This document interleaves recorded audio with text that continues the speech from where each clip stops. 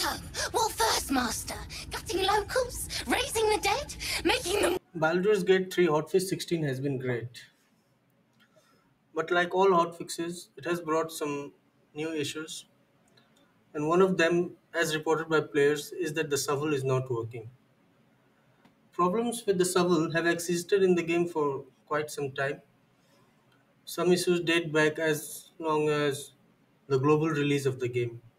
So, if you have a problem with the shovel after Hotfix 16, there are some things you can try. The first and the most working fix is to simply drop the shovel and pick it up again.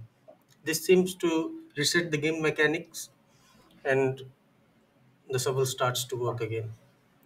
The other fix, as suggested by a Reddit user, is try try keeping one shovel in inventory. If it doesn't work on that character, pull from inventory and place it back.